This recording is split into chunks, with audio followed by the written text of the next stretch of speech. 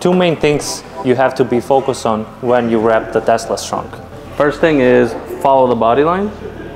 And the second one is do horizontal stretch. Oh, that was it. Let's get started. So what I like about this is that that side looks just like this side.